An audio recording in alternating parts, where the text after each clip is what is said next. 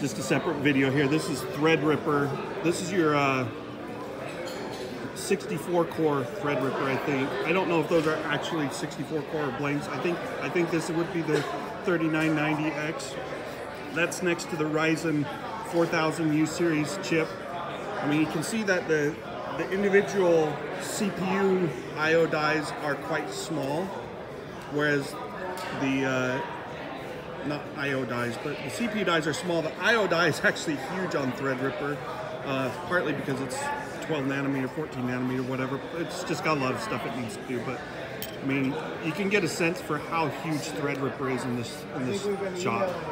But both are impressive products for their own rights.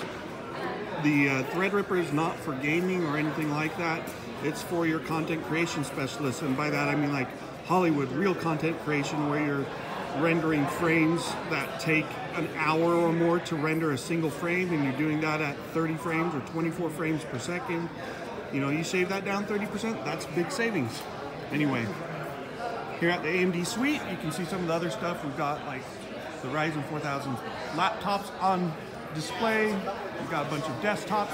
So AMD is doing great. They're bringing the competition to Intel, and it's going to be an exciting year. Thanks for watching.